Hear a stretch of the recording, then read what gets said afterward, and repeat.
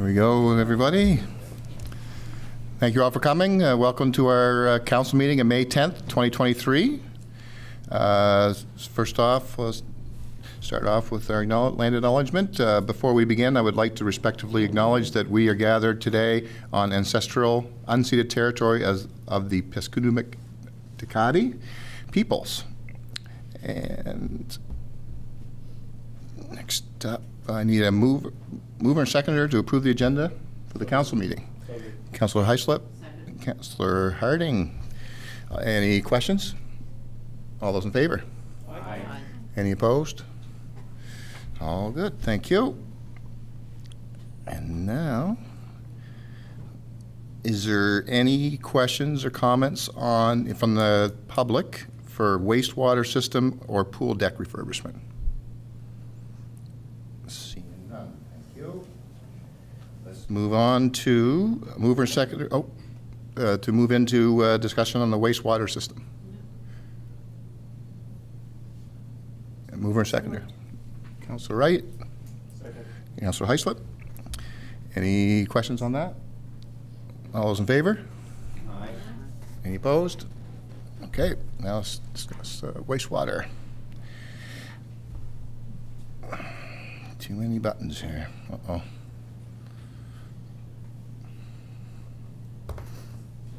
Just bear with me. Okay. I guess I should have said the council approved the recommendation from Dylan to purchase 3 of the Atlas COPCO ZS5 blowers at a cost of $363,699. Taxes included. So is there any questions or comments or anything you want to share, Sean, on what we're talking about? I'll just say that these are slightly larger than what we had.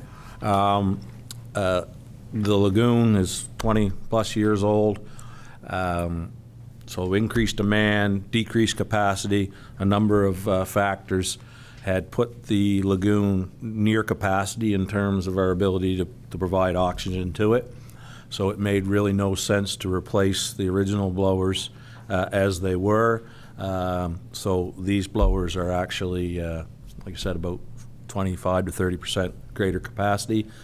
That may have implications in terms of what the insurance company eventually covers, because we didn't replace exactly what we had. That's yet to be determined. That'll be an ongoing discussion with them, how much of that price they're gonna. Obviously, they're not going to pay for the increased capacity. The question is will they pay 100% of the capacity that we formerly had? So, yet to be determined. So we're going to determine that before we purchase? We're going to do this regardless. Okay. So it comes down to, how much are they going to give us towards this? And that's unknown at this point. All right. Any questions, council? Do we know how much capacity difference there is between the two? Just a ballpark to see what the increase might be? Sorry. I don't have that right in front of me, but I think I seem to recall it's like 30% increase in capacity. And we've left room, when we do this, we'll leave room to add another blower down the road if we need to increase capacity again. Okay, any more comments? Questions? All right, let's go to a vote, a real vote this time, not like the one I just did. So council approved the recommendation from Dylan to purchase the 3 of the Atlas COPCO ZS5 blowers at a cost of $363,699. Taxes in. Is anyone all in favor? Aye. Any opposed? Motion carried. Thank you. Now I'll just get a mover and seconder to move into the next topic for the pool deck. I so move. Councilor Eastman. Second. Councilor Greenlaw. Okay. Any discussion on that before we dive into it? Yeah. Thank you, Your Worship. Just for the sake of the public as well as councillors that are less familiar with the file, We've been trying to deal with some failing pool tile for a couple of years now, really. We've tendered this project on a number of occasions, got no bidders. Just the industry is busy and whatnot. So we actually had to get special permission to sole source this project from the government. They did. They looked at what we had done and agreed that it was time to just get this project going and get it done. The number, what I wanted to really make sure people understand is the number that's in this resolution is the worst case scenario. This would be with none of the cost-cutting measures that were discussed in some of the engineers' notes that were in your packages. We all know, probably from anybody's own home renovation project, once you start getting in underneath tiles or underneath window walls, you always find more than you expected. So what we're saying here is if we could get approval from the council for the maximum value, not only are we going to go after the cost-cutting measures that the engineers have suggested, which will bring the total cost of the project down, but it will also automatically build in some leeway in case we do encounter some struggles once we get the demolition out of the way. This is, as indicated, it's Canada Community Building Fund, generally known as gas tax, for those who might know that term better, which comes in from the federal government, the province from the federal government through the province to us. We build 5-year plans around these projects. Currently, there was only 2 projects on our 5-year plan. It does affect the project that was still further out, but we've talked to it was actually the King Street pumping station is the other project that was identified. Our engineers are satisfied that can wait for a little bit while we deal with this situation. We expect that this project will likely come in closer to $600,000 by the time that we explore the cost-cutting measures the engineers have suggested, and pending no big surprises in the project duration.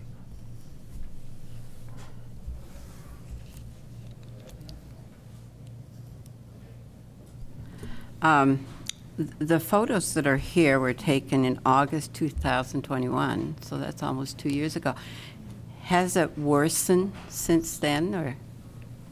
I think aesthetically, yes, it has. You can see if you're on the pool deck, whether you swimming or your family swimming, you can see that there are more blue mats out on the pool deck. This is in high traffic areas, so you'll see those coming out of the changing rooms. It is an issue. If we probably could have gone a little bit longer, but it's not getting any better. No, I'm just wondering, because I know this won't be done tomorrow.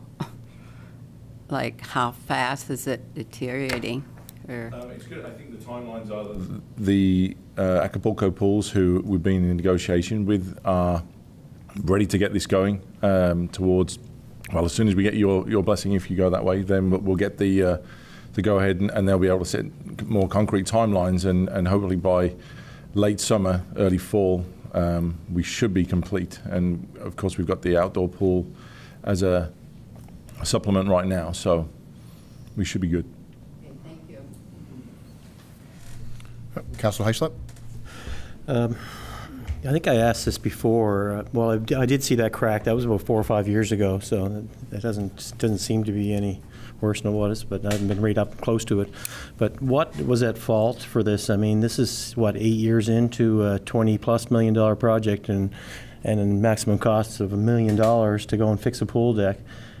One question I asked before was this going to do us for the next 25 years rather than every 8 years spending $1 million, and as prices are only going up? I think the answer was yes, this should last a long time. The other was, what was at fault? Was it faulty grout, or was it or tile? Substandard products in the initial build. I'm not exactly sure which ones. It was a little bit before my time. Plus, we've installed and added new equipment into the pool deck, such as the diving, the starting blocks. There are some poles that have gone in there. Any new additions, will be, they're all included, so we don't need to add anything. So this shouldn't be a 9-year annual, reoccurring issue. Councillor Rhodes is probably going to ask this question because she was talking to me about it, and hoping I'll steal it from you. But the cracking in it, I know it's been an issue since we first got into this building. Is that we're going to address that as part of it, or is it just for grouting and tiling? Because well, you're seeing underneath on the pool deck there, the cracks that I've seen in those pictures are kind of going through the concrete, right? And according to the engineers, once this work is complete, because they will take off so many inches, that will remedy the issue. So we should be good once this is done. And the engineers have said that, and they're recommending this work. So. And is there a guarantee on this work? The report you can see, I think there is certain for the products that we're using. So I'm not sure if they're 25 years. I can go through that and check and let you know. Pretty well know about warranties though on equipment. Sometimes it's like, oh yeah, they installed it wrong or whatever, right? So they avoid the kind of the warranty anyway. But what about the person that's going to be doing the work? Have they brought up any kind of warranty on their work specifically, or? I think again with the history of Acapulco Pools and the relationship that they've had and the work that they've done, IRC Rimkus is the project manager, the engineers. They've said that they've got a good tradition, that they've done this in the maritime provinces. So we'll back their judgment, and I think they should be good. Yeah, sounds reasonable. Thank you. So the engineers will be here throughout the project, like through different stages, and maybe signing it off before they go from one stage to the next? Okay, thanks. Yeah. Mr. Greenlaw?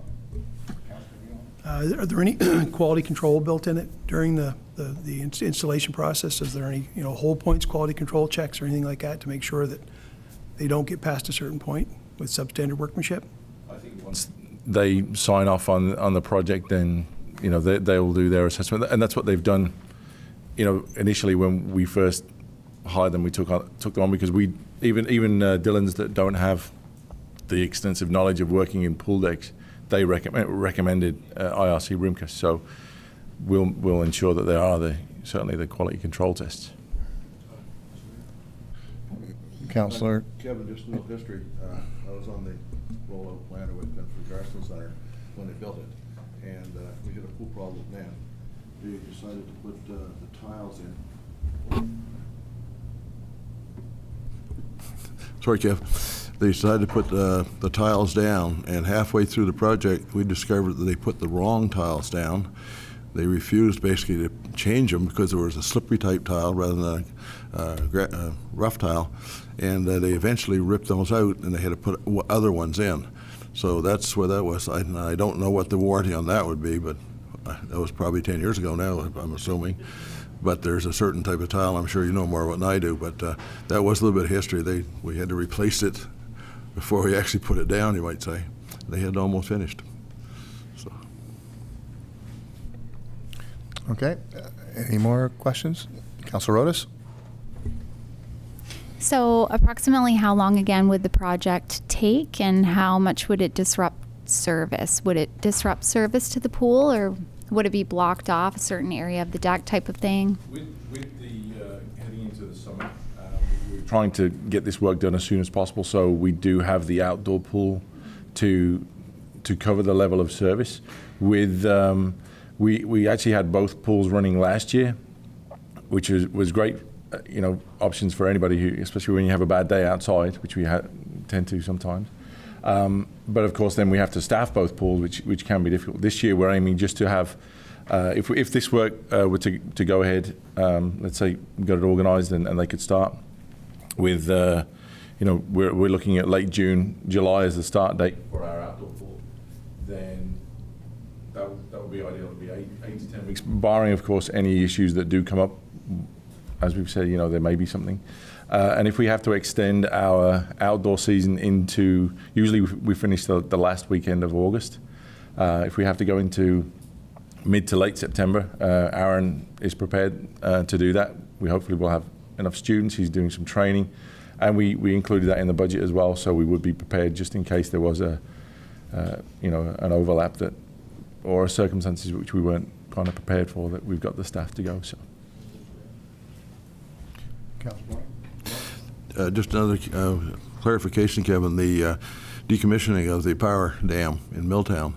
I noticed there's a lot of talk about the baseball field and other activities around that area. Will this demolition interfere anyway at all with the pool? Would it be road blockages or different things have to be put in? Access to the pool and the pool house is as normal. It's just the ball fields and the soccer field that would be affected. So, Thank you, Kevin.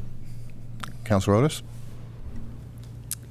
I guess my only other question would be, if we didn't pursue this, what would that look like? Or are there alternatives to pursuing it? As in, if we're just looking at our budget, this is a significant cost.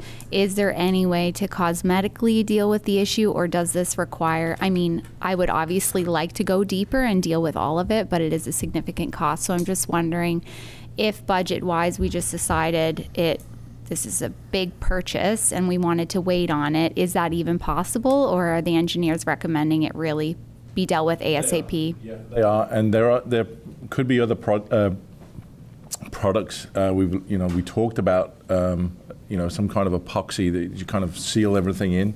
The engineers recommended, this is the way to go.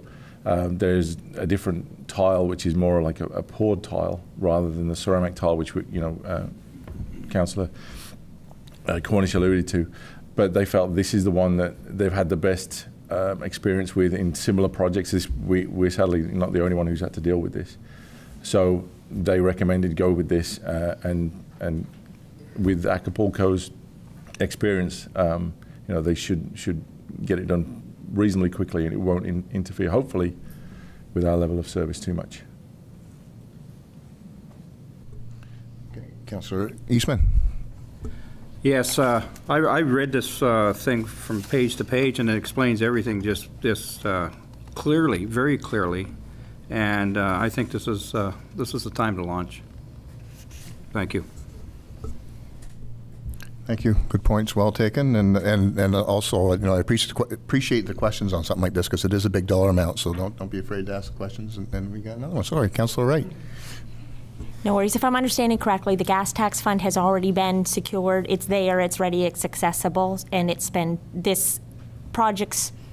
The amount has been allocated for projects, and this just happens to be one, and another one may have to be deferred a little bit, correct? So it's not something that's unexpected in terms of, it's unexpected that we have to do it, but it's not like we're trying to access funds that weren't already there. Is that correct? Am I understanding that correctly? Correct. It's the gas tax fund comes in as an annual allotment, and it gets essentially banked until we launch a project and draw from those funds. So you're essentially correct. This project was previously identified. We had hoped a couple of years ago that we were going to be able to do this a lot cheaper than now, obviously with everything going on in the world as far as costings. So essentially what we're doing is adjusting our plan to move more of our funding forward to accomplish this task, and then the next project we may have to wait a little bit for more annual allotments to come in until the next project's fully funded.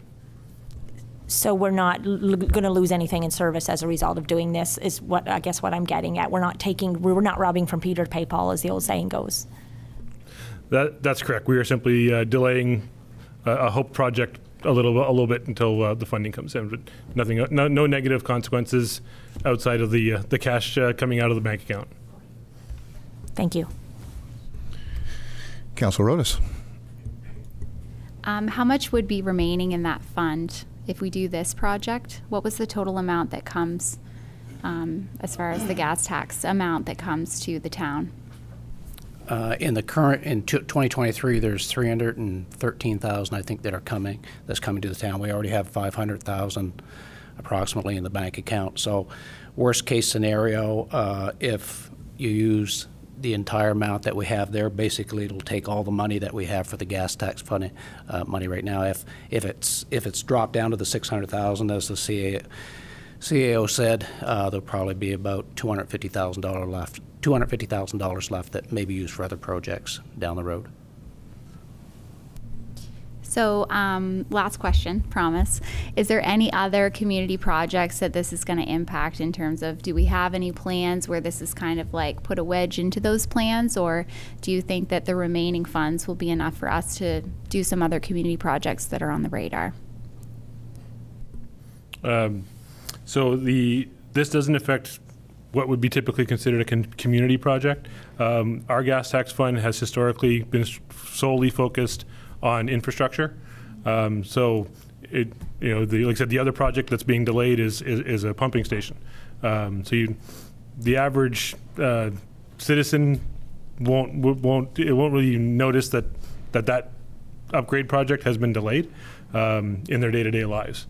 So it's simply for those of us that are involved on the infrastructure side, it is unfortunate that we have to delay that project. We do want to get that project done, but our engineers are confident that there won't, we're not expecting any catastrophic failures to result by a slight delay. You shutting that off on her? Take that button away. Is there any other questions? Okay. So I had a mover and I had a seconder.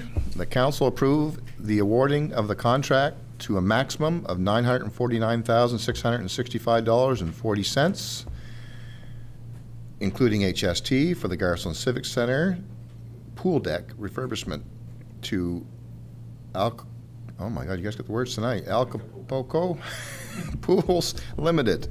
Further, that funding for this project be drawn from the Canada Community Building Fund.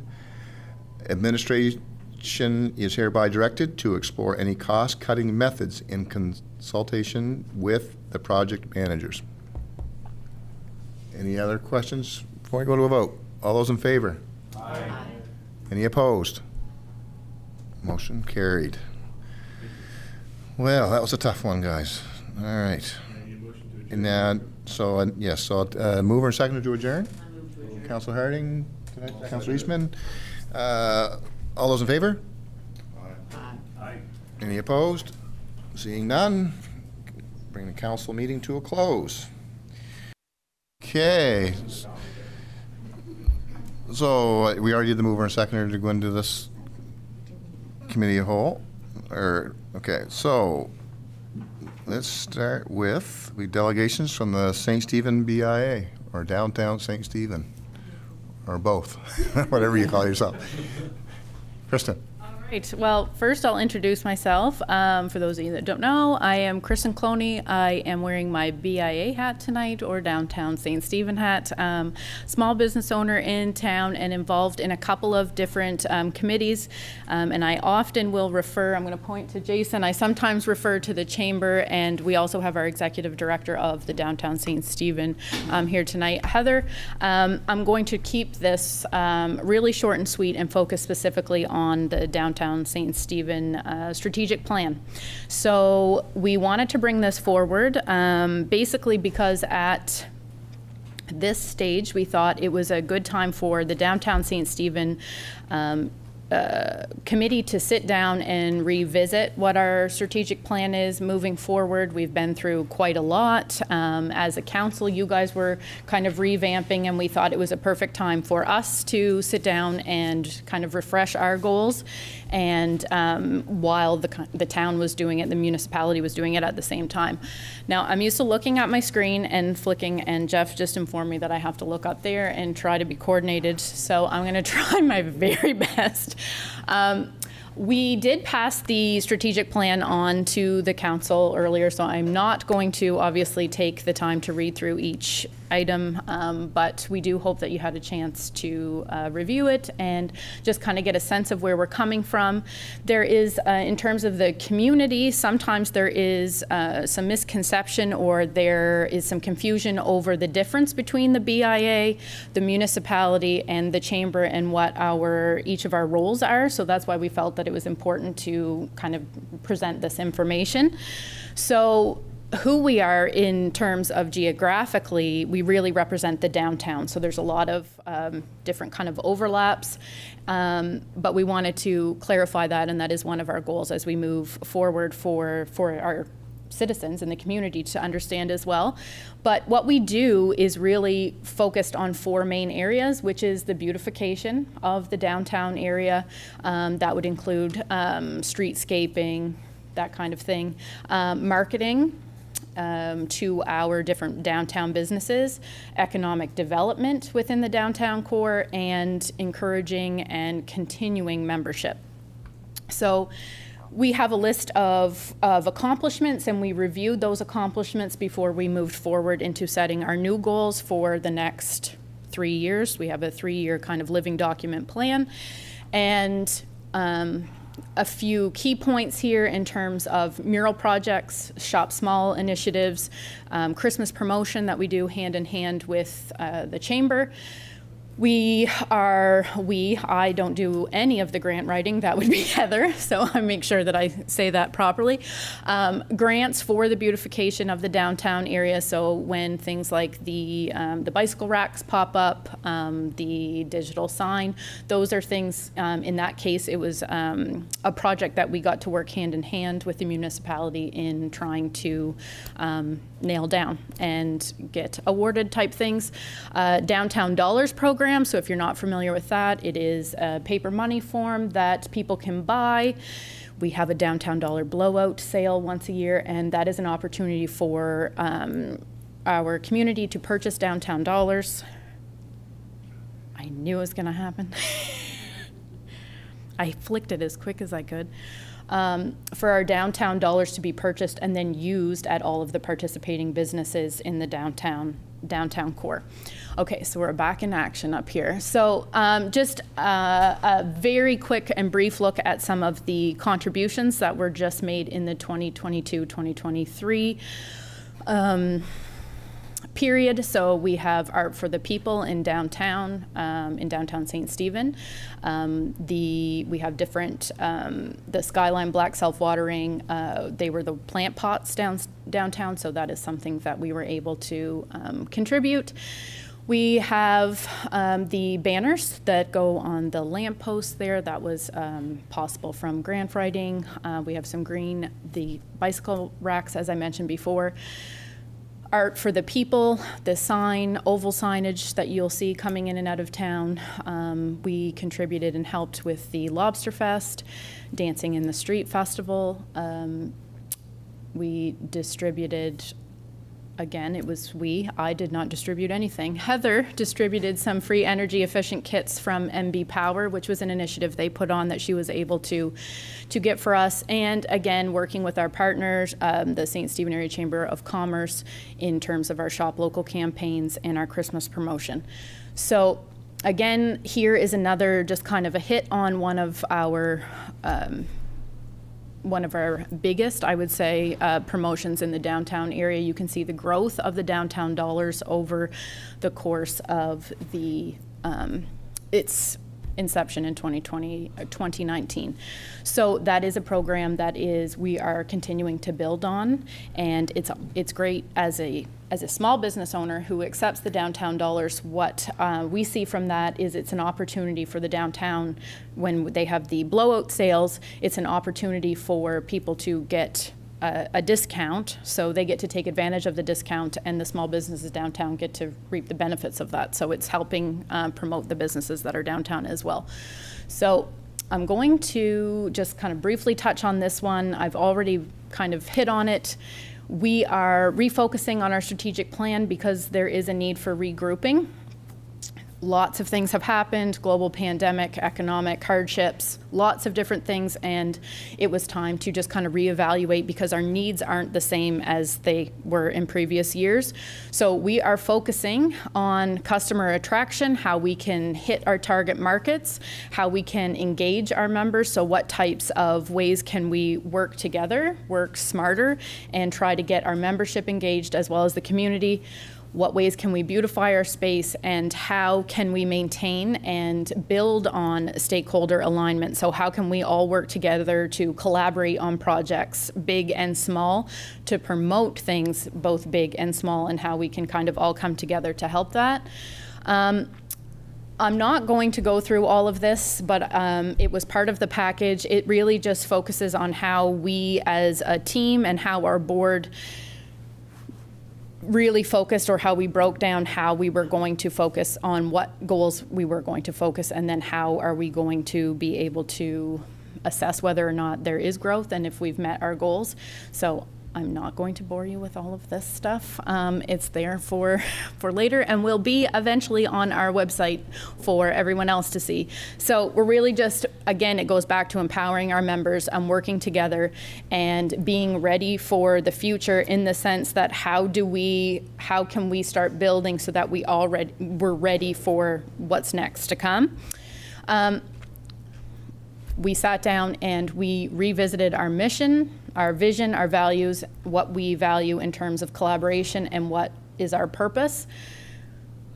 All of those things that, again, I'm not going to go through with you, but this is where we wanted to focus, just to get everyone on the same page. So we've taken our 4 main areas, customer attraction being one, and we've set some goals alongside there. The reason that we thought it was important to bring this to the group is because a lot of this overlaps with the MDSS. So if we want to improve the impact of our events, we need to work together. And what types of events can we be working on together? How can we help promote events that you guys, that the municipality is doing? How can we help promote that? How can we play a role? How can we let our downtown businesses know things ahead of time so that maybe they have ideas that, again, it's all that collaboration, working smarter, not harder. The ideas come from the downtown businesses. What can we offer them in terms of providing them what they need to make these ideas happen? It was a rebrand for us. So MDSS is rebranding. It was the perfect time for us to do the same thing. So we're focusing on updating our social media. We need to update our website. We need to update photography. All of those things that seem very minor but have a really big impact if we are trying to move forward.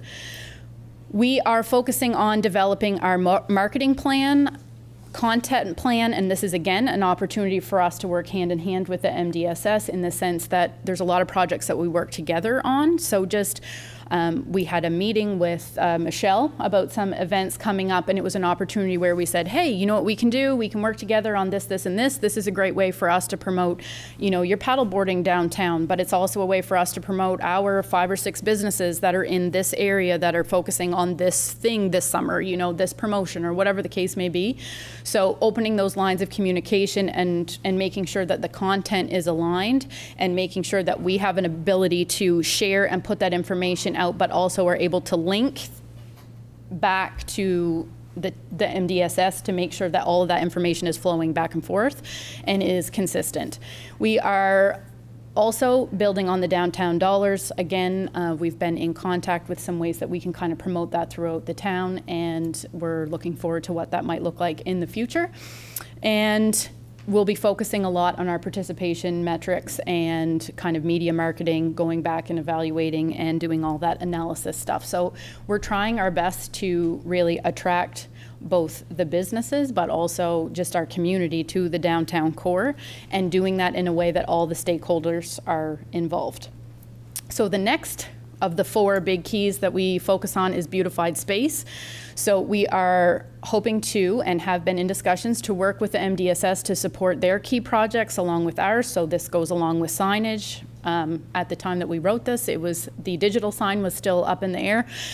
It is now in place and operational, so that is an example. And just on a quick side note from that, this is exactly one of the reasons the digital signs, is a good example of why the communication is so important.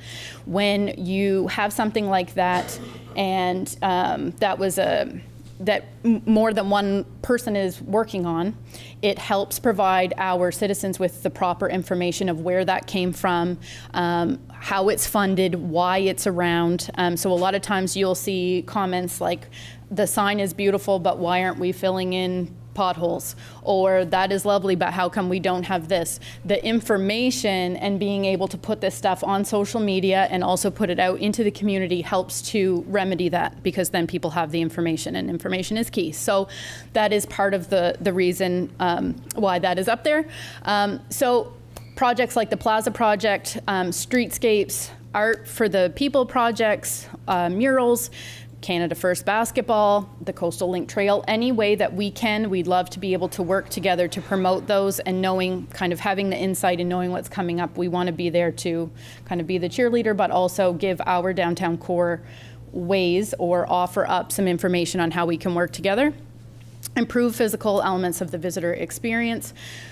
We need to do simple things, seasonal, special occasions, low effort, but high engagement to get our community involved. We know that they like to be involved. We know they're there. We see them on social media, so we need to be able to provide some more opportunities there. And we need to leverage our special occasions for improved visitor and member engagement. So it's as simple as that, to explore the low-cost ways to get people engaged, whether that is physically getting into businesses, if it's just, you know, providing a recommendation online. There's so many different ways that people can get involved, and we want to try to get that up and running. Something as simple as signage downtown that might have for our visitors, take your picture here, you're standing in Canada, but United States is behind you. Just little kitschy things like that that get people, you know, out and get them asking questions.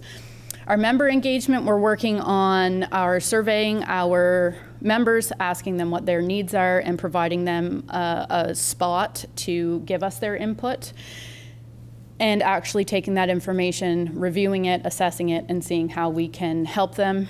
Education, so we've been working on lunch and learns with the chamber and providing different educational courses based on their needs, and this is another example of working together. There could be other options out there, opportunities out there where we could increase engagement by working together. Engage our members, again, communication channels, asking for feedback and the such. So the last but not least kind of core element of our strategic plan is the stakeholder alignment. This brings us to exploring our grant opportunities, making sure that there's an open line of communication so that we have the opportunity to help enhance and improve. So there could be projects that we can work together on, federal and provincial elected projects as well. And I can just kind of squeeze this information in here. We know that we have provided this information, and you may have even seen it on the news, that downtown New Brunswick has been awarded a yearly $500,000 grant that we are with a deadline of May 31st, so not a lot of time. But those different grants, the different types of approval for their requirements fall into a few different categories, and our group is meeting next week to sit down and try to hammer out kind of the final big projects, the key go-fors that we want to tackle. The main one being marketing, in the sense that we'd really love to get some more marketing material and focus on our website and make sure that this information is provided. It doesn't matter who you are or where you are, you'll be able to access this information. Work with our community partners to expand our reach. We need to be able to increase our partnerships with different tourism and event committees, participate and support with our working partners, and develop new creative projects and with our working partners. So, and again, just our membership, we need to be able to communicate with our downtown St. Stephen property owners and be able to relay all of this information. So that is kind of our strategic plan in a nutshell. I know some of that is not super exciting information for some of you, so I do appreciate everyone taking the time to hear us out. But again, we just want to reiterate that the main part of that and the main reason for us being here is the key element of communication.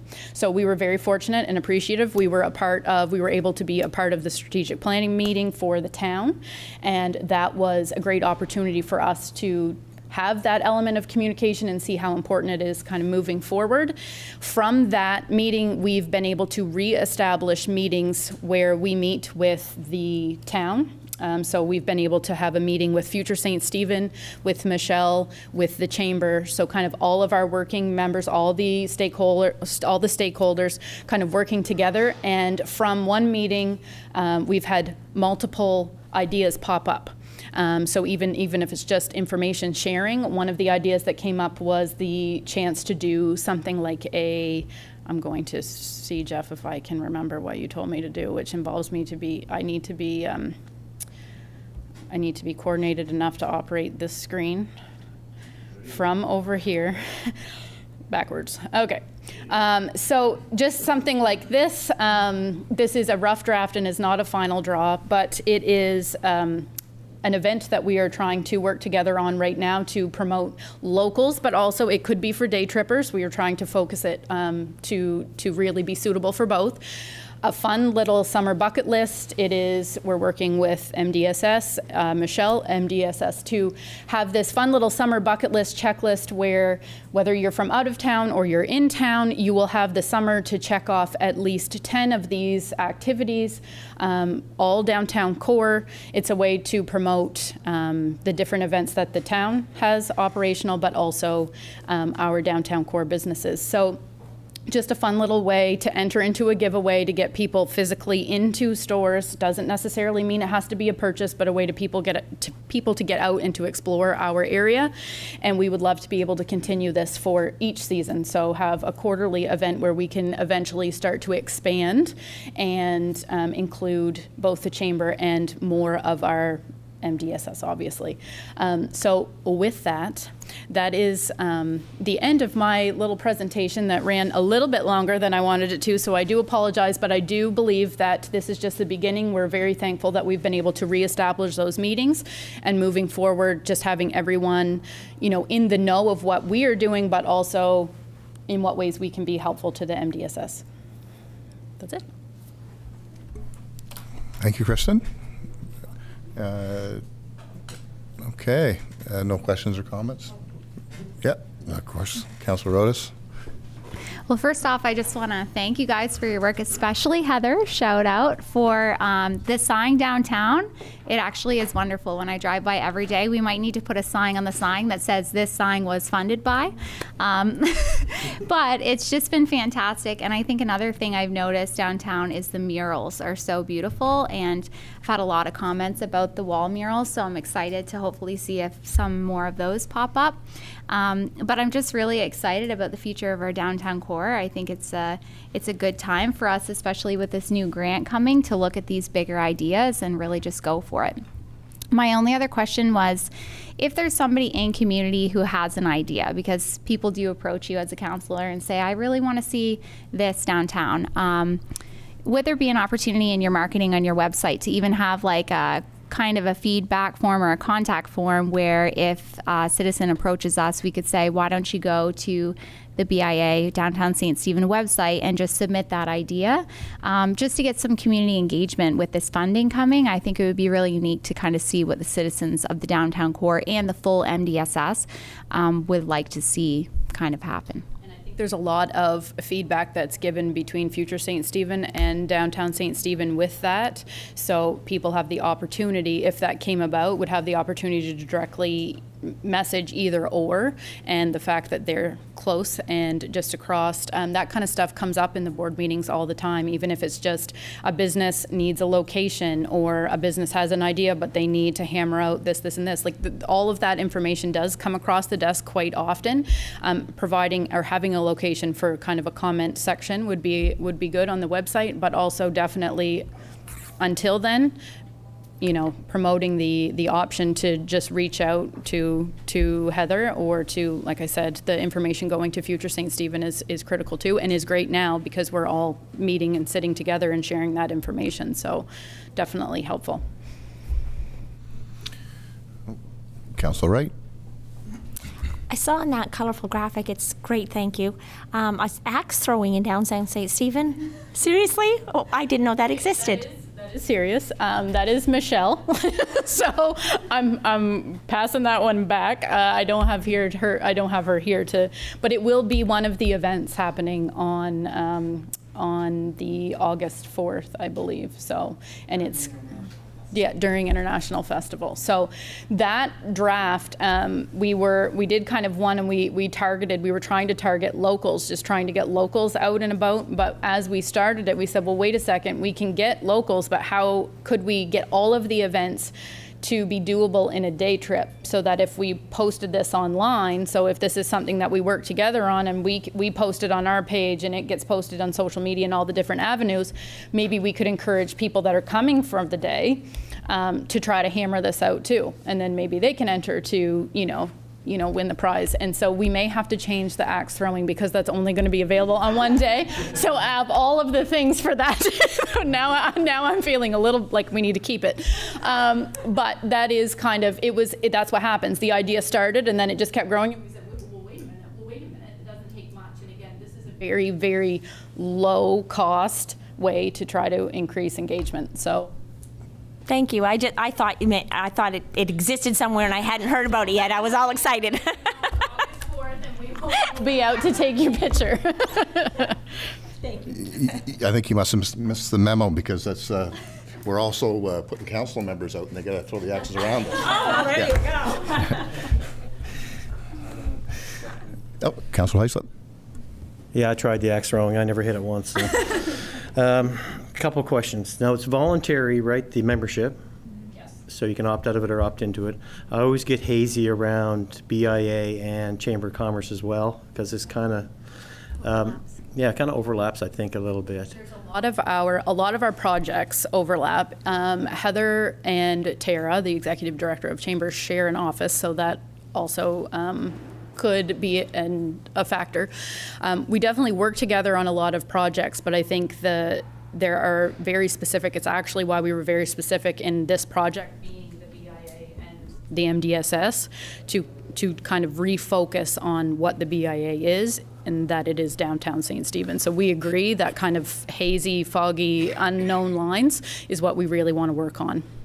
Okay, and the BIA is under a geographical area. Yeah, so that's my next question. Was it's on a geographical? I never did understand the geography of how it was. So like high tides, like the St. Stephen Inn, but now that's not a business, it's residential, so we'll lose the levy on that. So you go from high tides down King Street, Bud Avenue, and then down to Milltown Boulevard to, it was where June Greenlaw had her hair salon, so it's now just,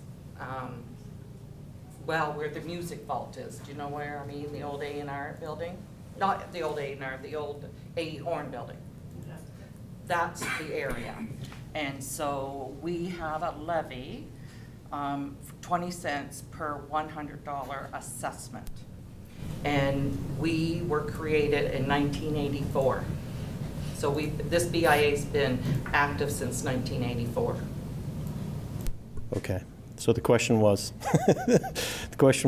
what about somebody that's just off that beaten path that wants to take advantage of promotions and welcome kits and the downtown dollars?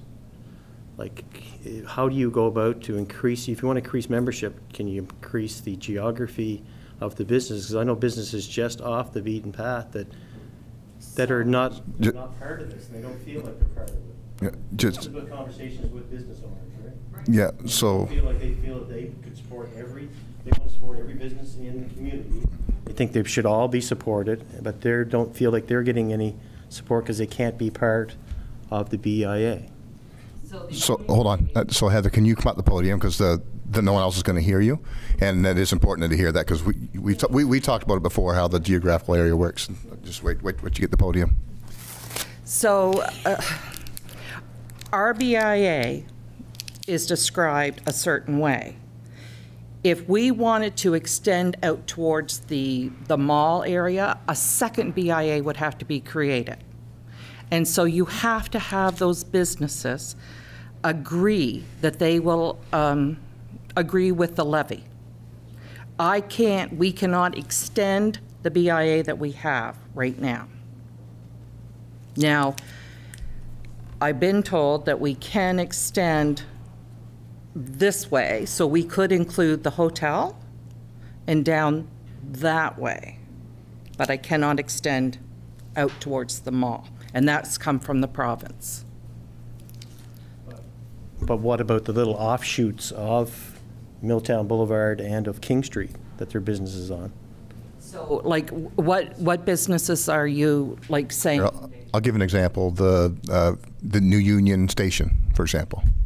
So, well, she's not in the levy or the geographical area. I would have to go to the province and ask them if I could extend that area to there. But she would have to agree to the levy. And then she would be able to, you know, be on our website and have the downtown dollars. When we were created in 1984, Dave Lyons owned the Riverside Grocery, and he was adamant he did not want to be involved. So that is why Riverside Grocery is not included, because it would have been easy to take in that small business at the time. I think the other thing that's important too is in the meantime, I mean, just like everything, there's rules and regulations, and you could try to figure out if you can make some of those exceptions work. But one of the other key factors that we don't want to miss is that this is just the BIA. The chamber, which anyone can be a part of, is involved in almost every one of the activities that the BIA does, except for this single event that we're doing right now, because we were trying to specifically focus on kind of the strategic downtown core, working with the MDSS. But there are many, many opportunities within the, it's not to say that it can't happen, that's outside of my pay grade, I volunteer. So I don't know the answers there. But that the chamber and the BIA work on a lot of activities together. So the Christmas promotions, even this little bucket list idea, we wanted to be able to expand in the fall to include the chamber as well. So just kind of building on it, but as a test run, wanted to start small and focus on the BIA. That's who we are, right? And the businesses that are put on the bucket list for this one were downtown businesses that participated in the Christmas promotion. So that's how they got chose this time. It's just a, yep. You know. Okay. But I mean, well, just like what Kristen said, any business outside of the BIA, they can join the chamber Well, I think they can join the foggy area, but it still doesn't, like the downtown business dollars, people come in and they want to spend them in their store and they say, sorry, we don't belong to the BIA. And I think that'd be part of your strategy, would to be reach out to the members. Maybe that the person that owns the Riverside Grocery wants to be part of. That can increase your membership there, or it can increase your membership of any of the little side businesses that you might, I don't know. That's just a suggestion anyway. So.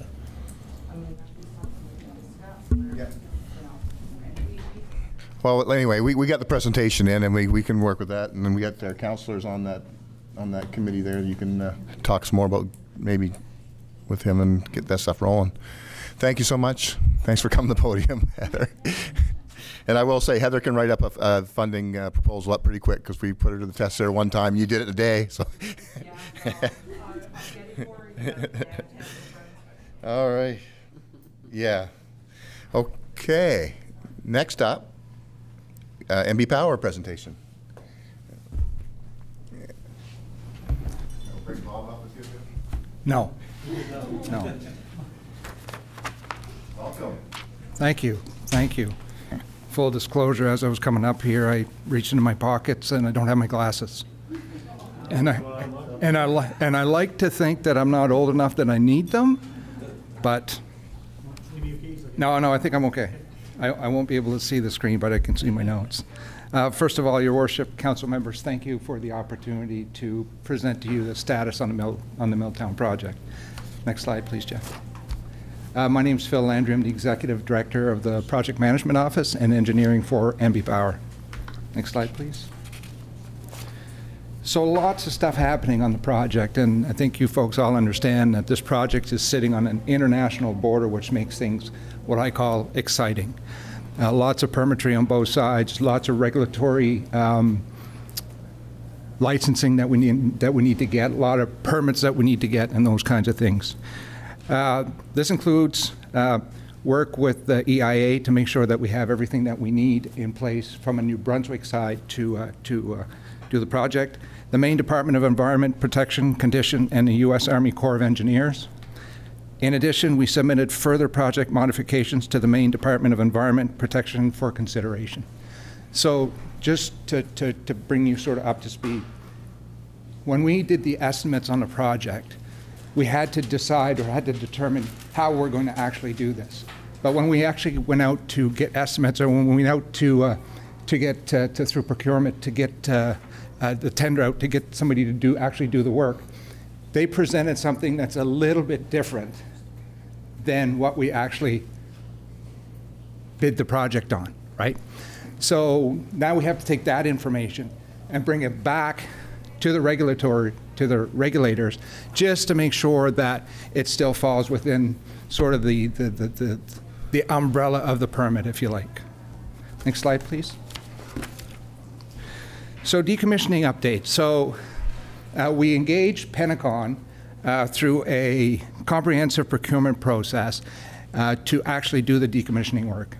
So Pennacon have been doing this kind of work for about 50 years. Lots of experience with this kind of work, and we're very confident that they can help us perform this work appropriately. Work is progressing on the various plans to support decommissioning, including the traffic report, which was recently shared with the CAO. You may be aware of the work crane, which was moved on site in late February. I don't know if you've seen that. And then there'll be some more movement on site in the end of May, May 24th. From an environmental perspective, we continue to work on the various conditions as set out in the regulatory approval. We just received the noise monitoring report, and our consultant, Dylan, indicated that the baseline results collected in June of 2022 are a little higher than anticipated given the suburban nature of the area. So the noise levels were a little bit higher than what we actually anticipated. They do meet the daytime guidelines value at all locations, but most nighttime results, except for one receptor exceeding the guidelines values. And again, we attributed these levels to road traffic on Milltown Boulevard, right? We carried out field studies, the pre-nesting bird survey. Phase 3 environmental site assessment water sampling is underway, and as well as testing is anticipated to start in mid-May. Next slide, please. So continuing with the environment update, an environmental site assessment was conducted in 2022. This is a standard approach on determining the presence or absence of contaminants and is a condition of our EIA. Based on historical data, the area is of environment concern because it was formerly occupied by the cotton mill from 1881 to 1970. Not used to saying that 1880s number. The site was assessed as residential agricultural, which is the most conservative criteria in the provincial guideline for contaminated sites. Next slide, please. So you'll see here, this is an interesting slide. It's a slide from back in 1962, or a picture from 1962. And I'll bring your attention to the red lines around sort of the site. That's actually the decommissioning project area. And then I don't know if you can see well there, but you can see, and I'm going to try to see without my glasses. There's the down on the right, or down low on the right-hand side, you've got where the mill used to be. There's the coal pile used to be there. Down a little bit further, you'll see a waste oil area. Anyway, you can see that when we actually are looking at the site and doing testing on the next page, which I'll share with you, there are areas of concern based on what the site was used in the past, right? Next slide, please. That screen behind you helps you. Oh, that. It might help you. No, I appreciate that. So this is an interesting slide here, because if you look at the legend, and I don't know if you folks can actually see it, but again, you'll see the red line around the whole outskirts of the project. But you'll see there's a legend there that shows essentially what was in those areas. So if I point you to bottom sort of right, you'll see like a purple, and that purple was the coal pile, right? So when we're doing our testing to understand what contaminants might be in the area, we use this information to sort of guide us to try and understand what contaminants might be in those areas. Okay. Next slide, please.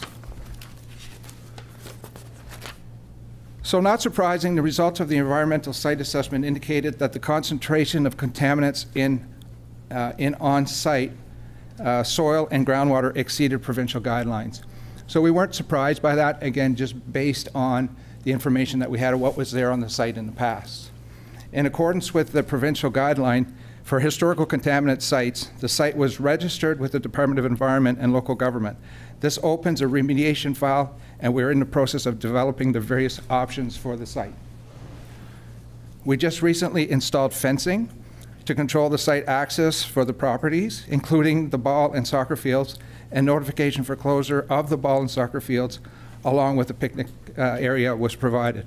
And we do want to thank the municipality for posting the closure notice on their website, so we appreciate that. Decommissioning activities will continue as planned. We hope to start early July once the spring fish migration is complete. Next slide, please. And our goal is to have multi-fish passage in place for April of 2024.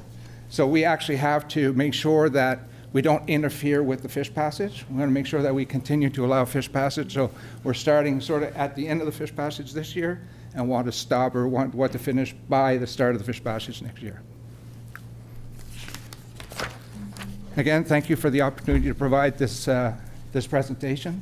There is more information that's available on our webpage, and if you have any questions that you want to email us, you can certainly do that at milltownproject@nvpower.com, and certainly open to answer any questions that you have tonight. Thank you, Philip. Any questions, Council? Councilor Greenlaw. Yes, when you talk about the, the contamination levels being higher, any specific types of contamination? Are we looking at heavy metals? Are we looking at? Yeah, there's a number of things, Councilor Greenlaw, that was found. I'm just looking for my notes here. What I'm looking at is during the, when you're digging or when you're just, disturbing the soil, I'm looking at air quality, especially around the school and the neighborhoods. The neighborhoods are fairly close there. So we're going to have a procedure or process for anybody that's working on site to make sure that they have the proper PPE and a proper understanding. There's no indication at this point that there's any aerial issues outside of the construction area. So we're going to keep a really close eye on that. Yeah, you could check wherever your buffer zone is. Absolutely. Yeah. Yeah. Okay, any more questions? Yes. Councilor Harding? Councilor Harding? Thank you, Your Worship. Just a quick one. You mentioned noise. Yeah. Since I live in the area that you could throw a rock from my place to the dam, are you going to be working at night? No.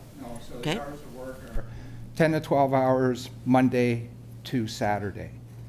Right. Yeah. No night. Councilor. Yeah. Just a question. You mentioned the ball field and the picnic area. That's going to be totally removed? Or are you going to replace it after you tear it out? Yeah, so we don't exactly know right now what we're going to do because we don't know what the end state of the site's going to be used for. Once we understand what the site's going to be used for, then we would base our remediation of the contaminants based on that. So there's still a lot of work to be done there. You're welcome.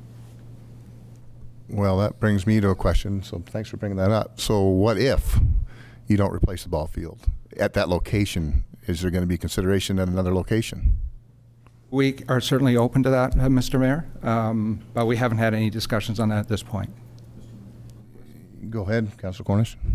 Just another question. That is the oldest power station in Canada. I see there's some remnants down there. Apparently it was rope operated off the actually turbines in those days. What they're made of, probably wood, I don't know. Is there any chance that you people are going to put up let's call it a mini museum or some sort of a replica of that? Because I feel real bad that the dam is being torn down and we're going to be left with a set of rapids with no indication that there was anything ever there. And this is a historical property that nobody else has in Canada. This is no different than the basketball court. We're the only ones that had the first basketball court. And in Canada, we're the only ones that had the first power-operated dam. So I'm very strongly oriented that NV Power is replace something down there to make it look like it used to. Not to the magnitude, of course, the part it is. But we should have a place there that, same as the two statues, you might say, in front of the Catholic Church that look down where the cotton mill used to be. There's just going to be no remnants and anything was ever there. So I'm really concerned about that because we're depending on tourism, hopefully building it along with some of your things tonight, that we have We'll have no indication there was anything ever there. So I'm really big on, let's build something that showed or demonstrated how this thing actually operated. That's it, Mr. Mayor. Thank you, Councilor Cornish. Did you? Yeah. Yes. Sure. Yeah. Sure. Please. So we certainly recognize that the Milltown Station is a legacy in this area, and we've had 3 CEOs since we've announced this, and all the CEOs are saying the exact same thing, that we need to find a way to recognize that. Now we have a couple of committees. We have a committee that the Community Liaison Committee, which is a committee that I don't think any of you sit on, but certainly it's a committee that allows us to share information and get information as well from them. From that committee, there's a subcommittee as well, which we call Heritage Legacy Committee, I think is what we call it. And it's really just about that. It's really making sure that we're doing the right thing in terms of leaving the right legacy behind. So there's a lot of work going on that. I just want to touch on one thing, is the rope turbine. I think we all feel the same way. The rope turbine is something that I'd never seen before. Rope turbine hasn't been at Milltown for a long time, but we still have it, right? Yes. And what we want to do is find a way to display that.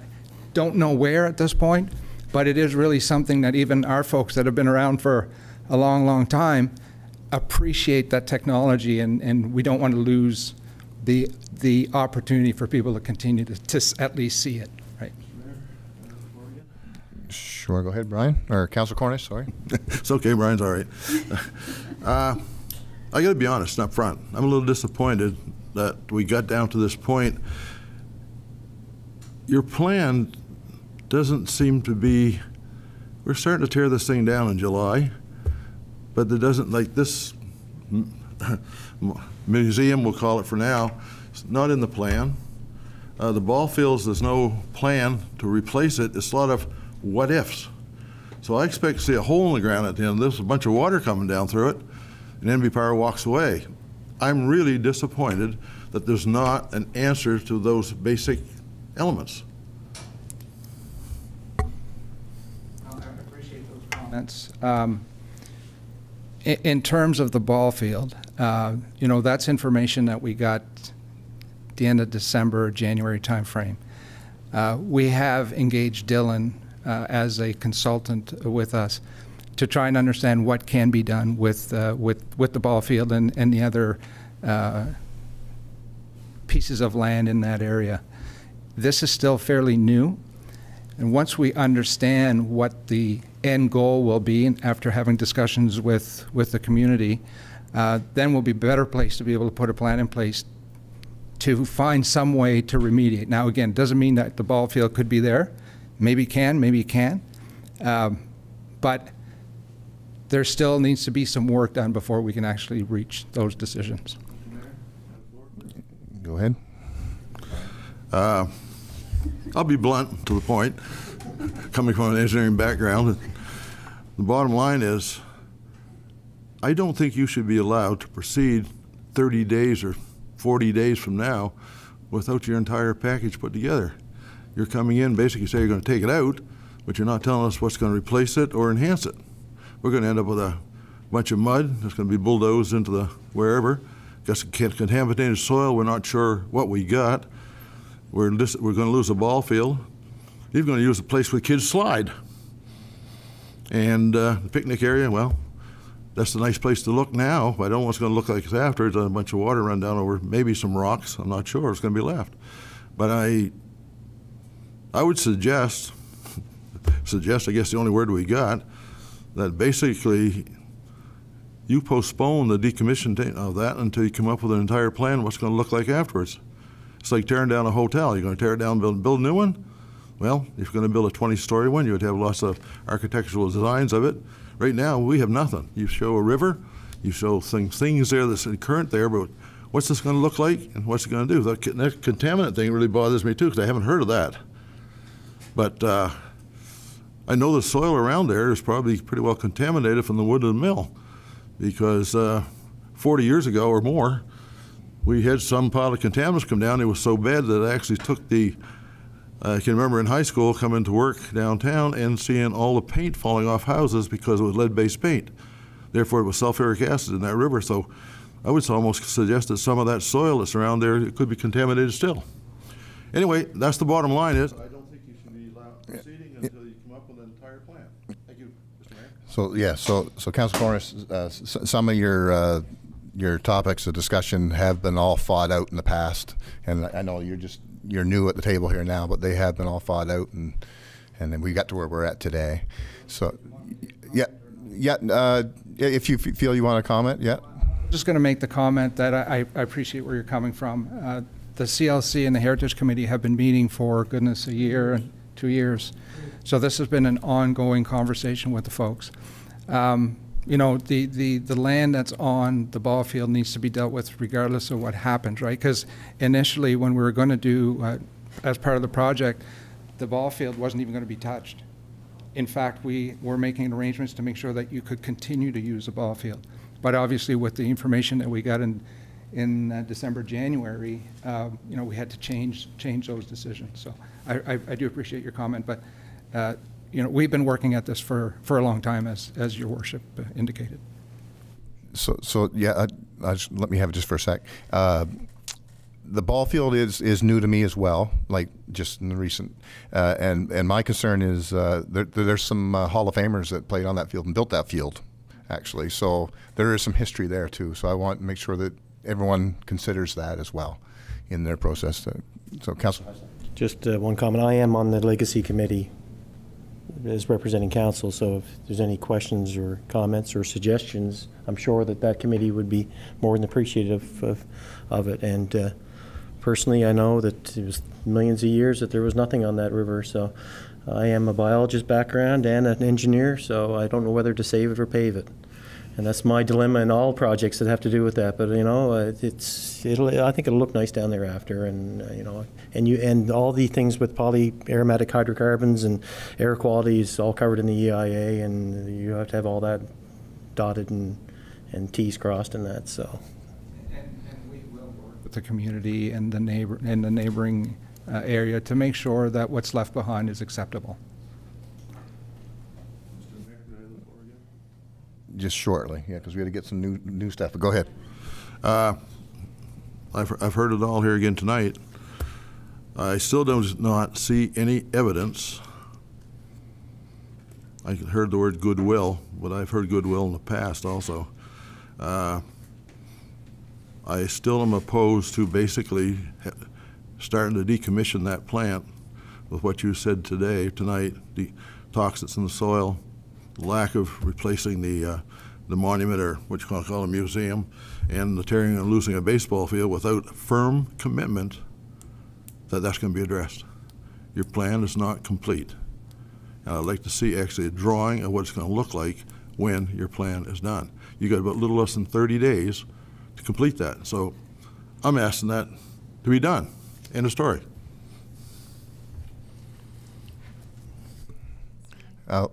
Well, do you want to comment or? No, I'll just continue to reiterate that we have the commitments from our CEO, and it's our intention.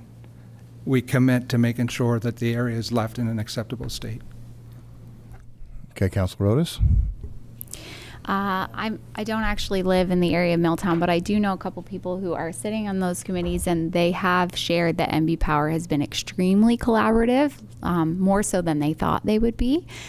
So I would recommend, Councillor Cornish, maybe you do want to head up and sit on one of those committees, especially the one that's, because I would imagine the ball field would be a topic of discussion on that. Which particular committee would that be discussed on? The Heritage Committee? Yeah. So the Heritage Committee, I think that would be a really good idea if Councillor Cornish sat on that committee. And yeah, I also agree. I think there needs to be some representation of the heritage of that area. And I think it would be really nice if you're okay with it as well, if we can let the community of Milltown know that email that you shared. Is that for any community member? Like if any community member approaches council and says, where are things at? I have concerns about the ball field. Are you open to them reaching out via email? And can we assure that you're going to connect with them right away on that? Is there somebody kind of in that role, the communication role? Yeah, okay. We do have that. And I'm happy to leave my business card, and if people want to call me directly, I'm absolutely okay with this. Yeah. Councilor Cornish? I appreciate Councilor's input. I appreciate being invited on another committee. I don't think I'd want to work on it. It's a done deal. The bottom line, you have no completion to your plan, and it's not going to change. The horse has gone to the barn. Thank you very much, NB Power and the rest of government, but we're going to end up with a I have no what. I don't know what you're even going to have there at the end of it. So that's my last comment. I think that it's already been decided long before I got here that she's coming out and there's going to be nothing left but water running down over rocks. And I think we're losing a lot in our community. Thank you, Mr. Mayor. Okay, let's end it. Yeah. That's been a long old fight, and I can understand the frustration by a lot of people. So it's been a fight, but the fight is over. Okay. Thanks so much, Philip.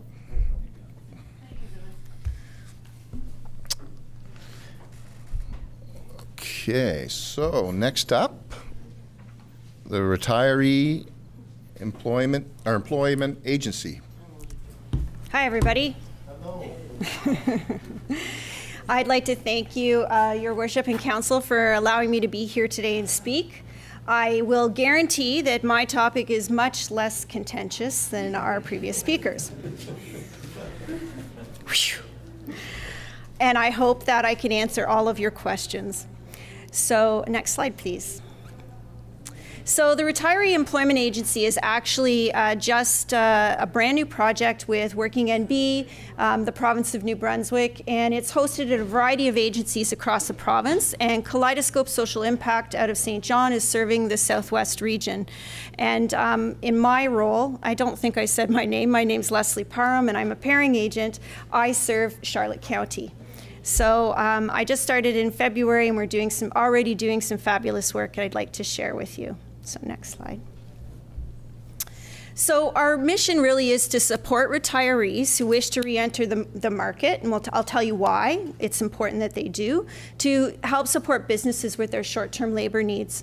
And it's a really collaborative and supportive process, and very different than anything that Working NB has ever offered before. So you can read the quote, but what I'd like to point out actually is in 2021 there were 342,000 New Brunswickers who were 50 and over, and 59% of that population were not in the labor force. So you can look at that two ways. You can say, well, maybe they don't want to be, or you could say that's an untapped market for our small, medium, and large businesses. Next slide, please. So this has been a project that's been in development since 2019, and it started in Edmundston, actually. They had a Working NB forum with retirees and employers, and identified that this was a potential market to address. So in Edmundston in 2021, they had a pilot. They had their very first retiree employment agency. Their goal was to fill 25 vacant positions in Edmundston alone, and they filled 60. So they exceeded their goals. And then in 2022, September 2022, they did expand the project province-wide, and it is in 8 regions. And we, as I said, support the Southwest New Brunswick area. So how do we do this? I'm going to tell you. Next slide, please. So it does require a registration process, and there's a reason for that, but we pair registered retirees with registered businesses in need of experienced workers. So right now we're in our recruitment phase, and I'm here for a specific purpose, which I'll reveal later. But we're in our recruitment phase of our retirees and employers, especially in Charlotte County, because this project started in St. John in September, and very wisely, Kaleidoscope said, hey, we need to have a dedicated person in Charlotte County.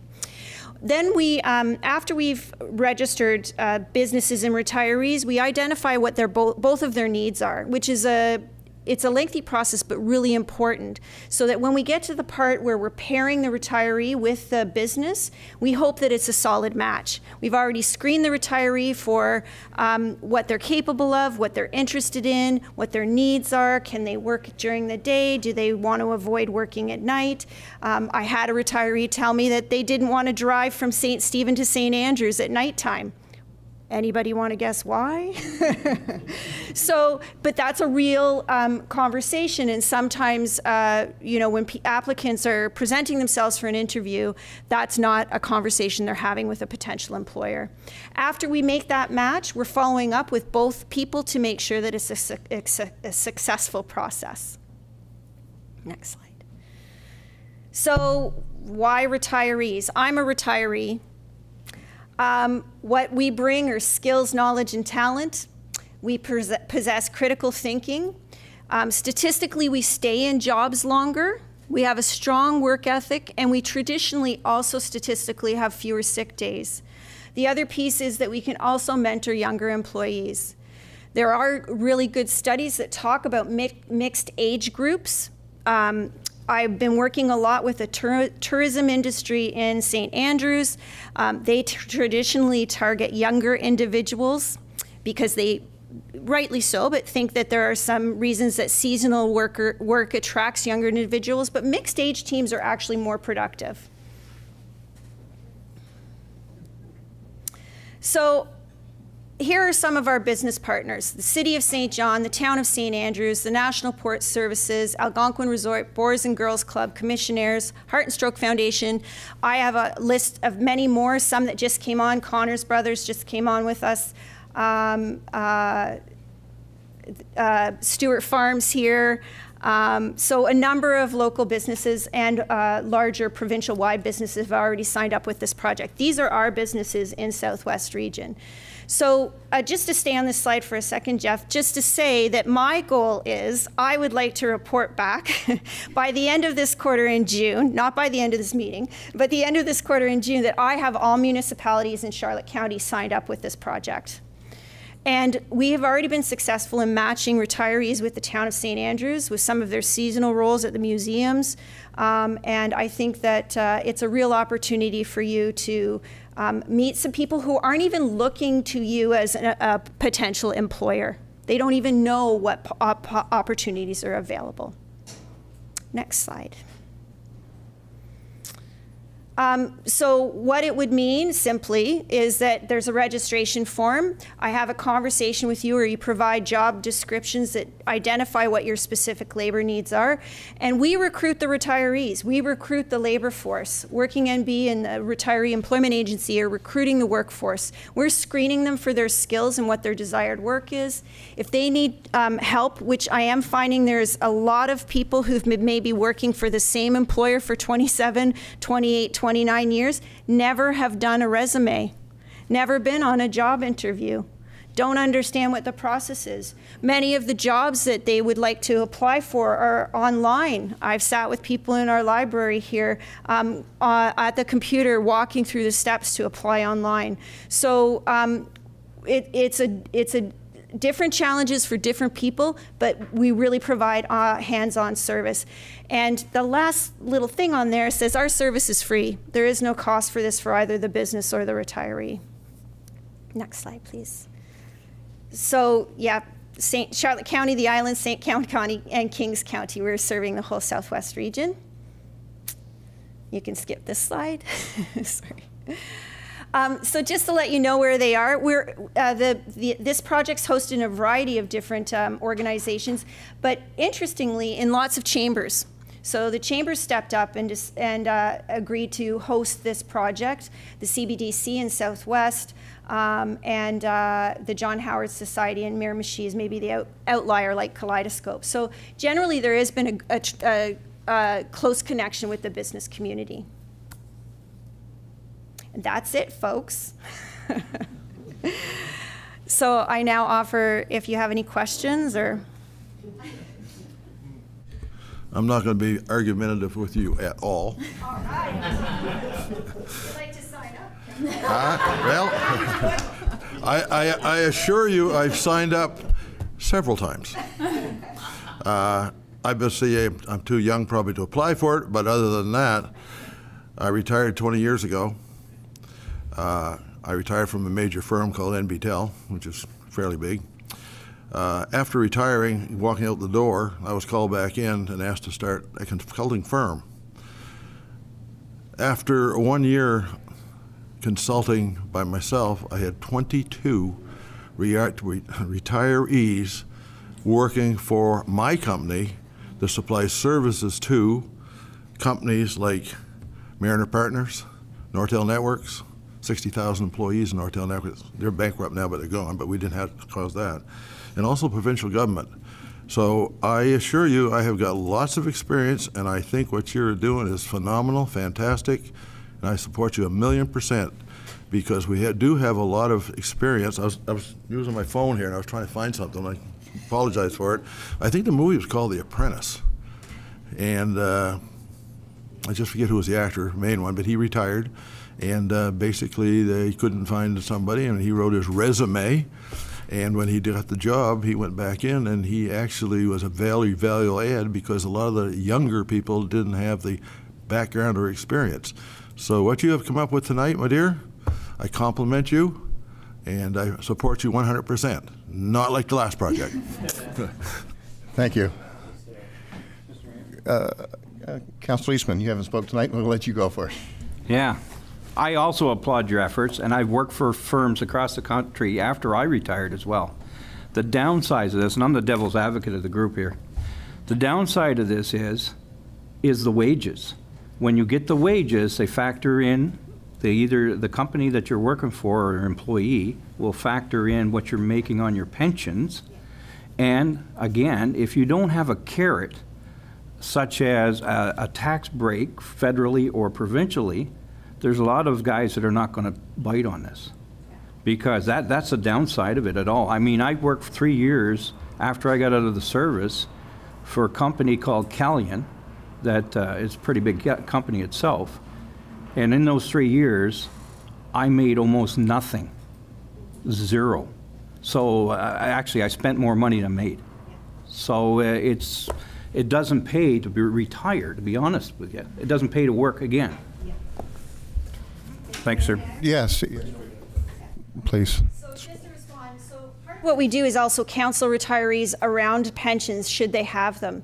But I will tell you that most of the retirees, and I've signed 25 in my first 6 weeks in Charlotte County, retirees to this program are working out of need.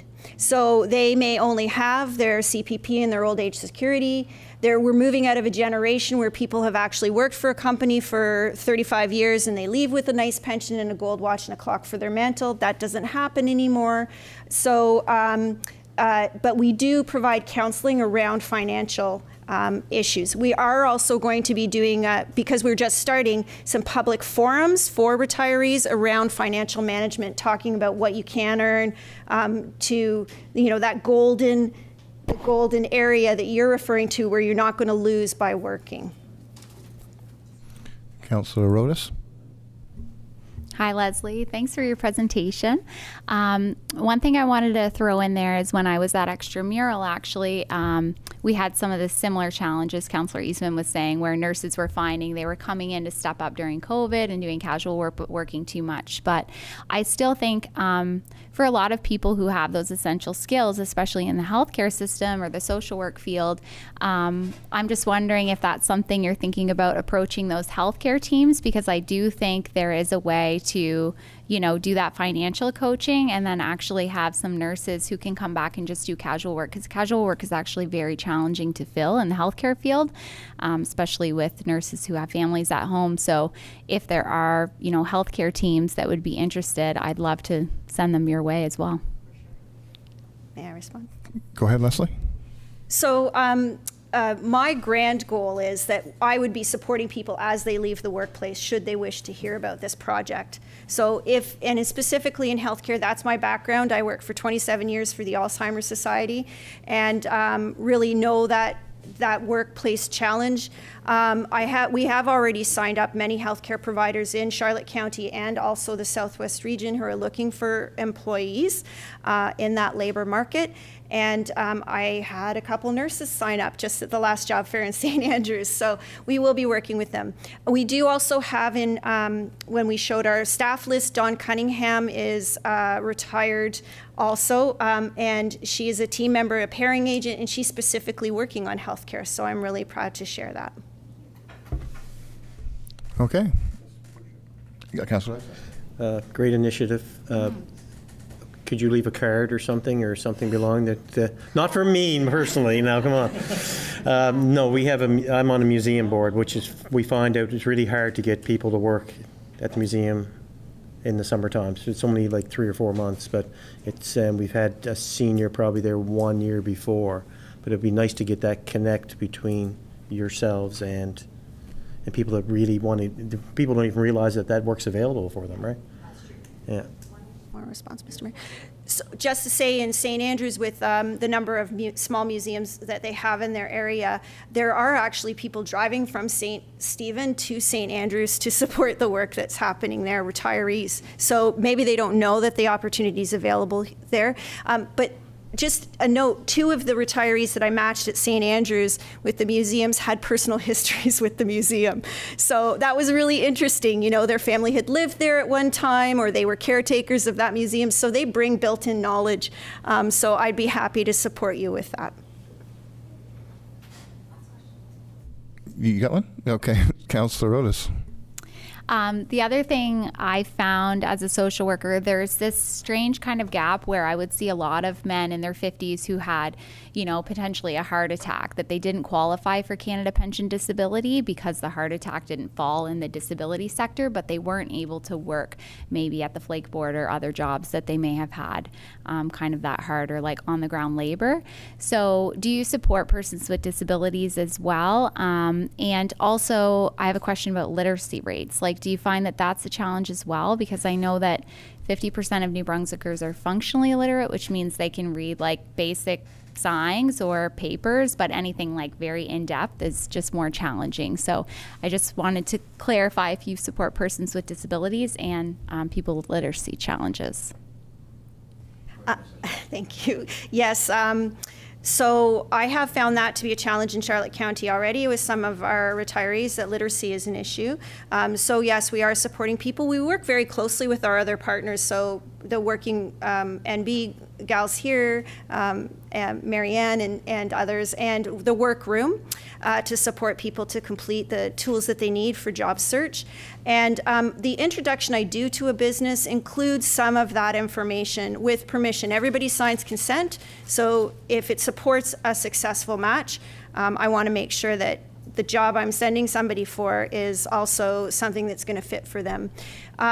For people with disabilities, we are working with some of the other, there's lots of employment services, honestly. And so we're all working together depending, and we're now referring back and forth. So I'm getting referrals from Working NB and I'm making referrals back for other people. So yeah, any door is the right door. Okay, Emily? Okay. Thank you so much, Leslie. Thank you. Okie dokie. I know. I was thinking that. One tough one, and now we're going to do another tough one. Okay, so next up. Oh, no, I am skipping one. Sorry. I was jumping into a tough one. Yeah, yeah. Okay, strategic planning. The floor is yours, Jeff. Thank you, Your Worship. What we've got before you is the summary document that our facilitator, Mr. McIntosh, and I worked on to summarize the work that we did over the 2 days of joint session between the department heads, the council, the BIA, the chamber, the Future St. Stephen, all having inputs, and I thought was really a beneficial discussion. What I really wanted to bring to council's attention shows up on what is marked as page 16 of 21 in my agenda, which is the strategic priorities chart which I'm going to slide onto the screen just for ease of reference. So you'll see there, we've tried to capture the prioritization work that we had done largely on day 2 of our sessions. I am happy to tell you that much of the things in the now category have been actioned. While we were drafting this document, we were also actioning those items. And the bylaw review, say for instance, number 2, you'll see a document. It looks a lot like this one, actually, that I've designed around the bylaw review, making a game plan for that. That'll be part of my CAO report that you'll see in 2 weeks. The community safety work is ongoing. You'll be receiving a presentation from a consultant at your community council meeting, and some more commentary from my office as well. The unhoused options had a very successful discussion with Ms. Chase from Horizon this afternoon, working on some plans around that. So things are already moving on this plan that you guys put together over the last couple of days. And you'll see in the bottom sections, we've already administratively, I've worked on assigning many of the things to my team. These will be updated periodically within my CAO report to council, so you guys can see how we're progressing. And I would suspect by next month we'll be having a conversation at Committee of the Whole regarding what's moving from the next box up into the now box, and we'll be constantly updating that. One thing that I'll note, if anybody who has a cell phone today, probably got the alert system, the wonderful alert system that GNB was testing that we're not allowed to use, which still I think is ridiculous and should be a focus of advocacy for this council, to work with UMNB and others to push that, rather than us all having redundant systems. So this is here for a couple of reasons. One, for knowledge. One, if there's commentaries from council, it doesn't have to be tonight, just to make sure that we've captured accurately enough for your liking the starting point. And as I say, you'll see in my CAO report in a couple weeks, a document looks very similar for the bylaw review process, as well as the policy review process, which will be a little different approach to that one. But to make sure that we're getting through the things that we, are legally required to get through, which is the bylaws, and the policies, which my team that's worked with me since I got here knows has been on my list of to-do items for the last 5 years. Now we've got this nice motivation to get through it and get it done. And probably in 2 weeks' time at your council meeting, you'll see a recommendation from me to actually rescind about 18, I think it is, policies right off the get-go. We're going to try and clean up the junk on the edges, and then we can focus our work on the important stuff. So things are going to be coming fast and furious at you, and I think Councillor Eastman at one time mentioned drinking from a fire hose, yeah, fair warning, it's coming. There's going to be a lot of reading in your packages over the next little while as we push some things through. But I also think we're going to be able to deal with some important issues, especially to the rural residents who we know are concerned about the bylaws, how they apply, how they don't apply, which ones will, which ones won't, which is, you'll see in May, because it's our first step, it's going to be a lot of housekeeping stuff, not so much the stuff that's going to impact the rural folks, kind of easing into the system a little bit, low-hanging fruit, as we may call it. But come the June meeting, we're going to start seeing more. I think we're going to have more robust discussions around specific language and bylaws and specific applicability. So it's looking forward to that. So kind of just a touch base tonight. This is where we're at. And if you have any comments or concerns, obviously tonight's fine. Or you all know where to find me in my office and in my email regarding this document. And as we updated it, it's going to be a live document going forward. So it's there for your consideration and questions if you have them. Mr. Mayor?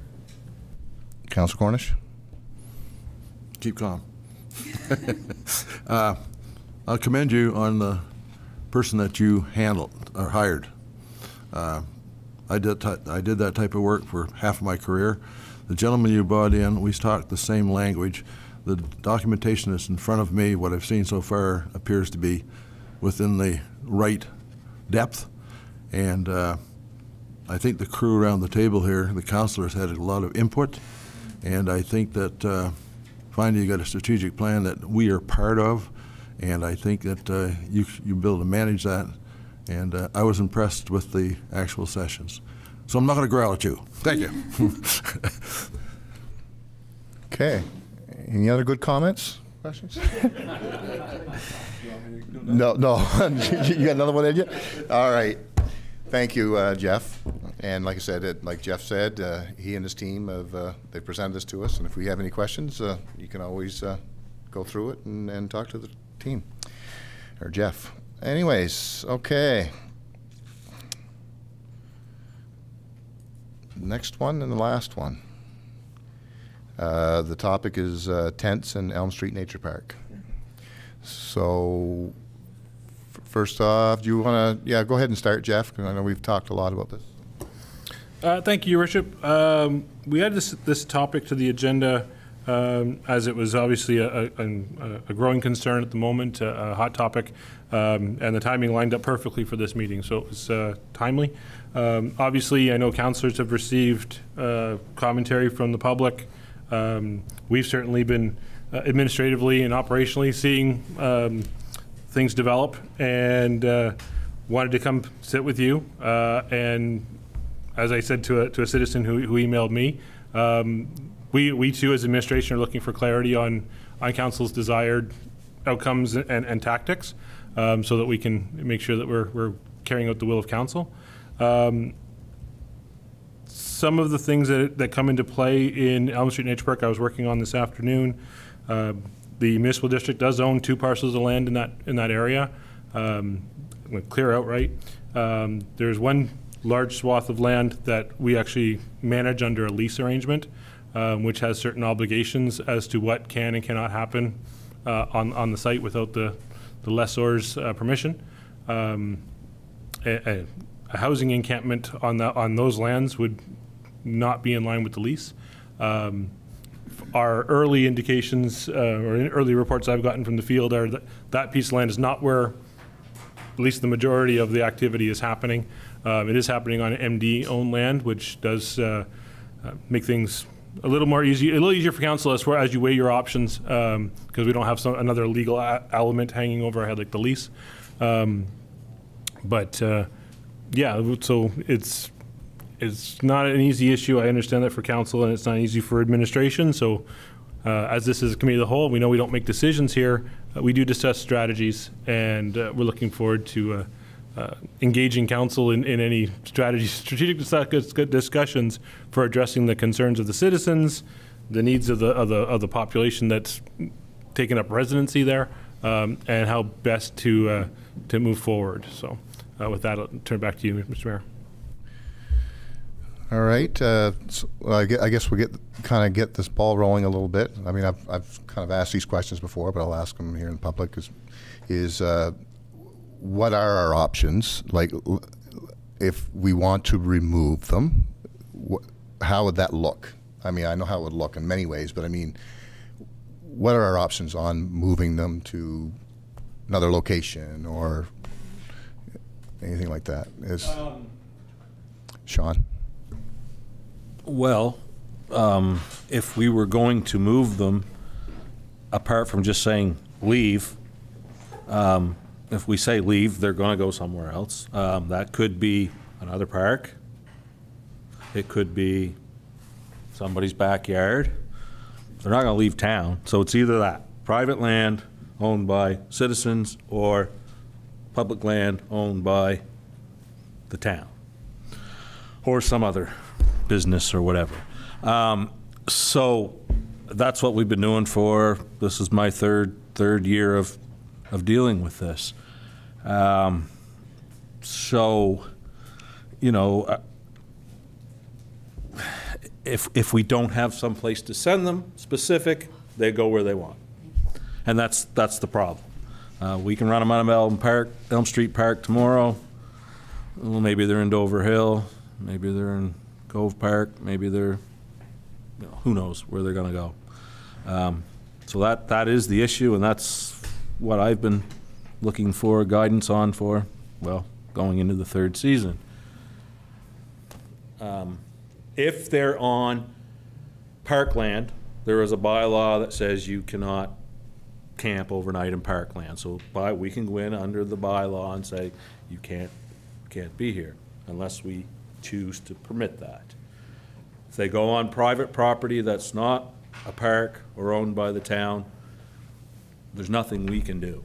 That's a private landowner issue. They can call the RCMP, and we really have nothing that, as the town, we can do. So that's what we've been juggling with. We're into our third year now, juggling with that. So that's it in a nutshell. I understand the struggle, yes. Councillor Harding. Thank you, Your Worship. Well, I think this is a pretty sad situation. We've got constituents, people in the town who are upset. We've got, if we leave them in the park, it's going to upset people. If we move them somewhere else. We had them in Milltown for years. For 3 whole entire years, we had them in Milltown. Nobody wants them. Why could we not approach the province and ask if the province could get more beds for these people in the attic center, or whatever you call it, and that way they could be moved from the park to these centers, these beds. Doesn't that make more sense? They could get the help that they needed. My God, giving them an egg and a piece of bacon in the morning isn't giving them any help.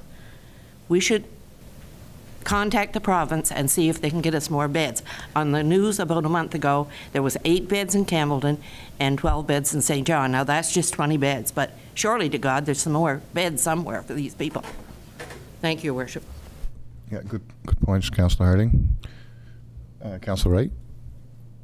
I believe just before we came to the meeting tonight, there was another email to council from a citizen stating that a lot of the tents had been moved out as of, I believe it was just today. So I'm not sure what triggered that, but I can comment on that. so anyway, I just didn't know if something had happened in between when this letter was drafted, Mr. Mayor. So that was all just my comment that we'd received another email. Thank you. Oops.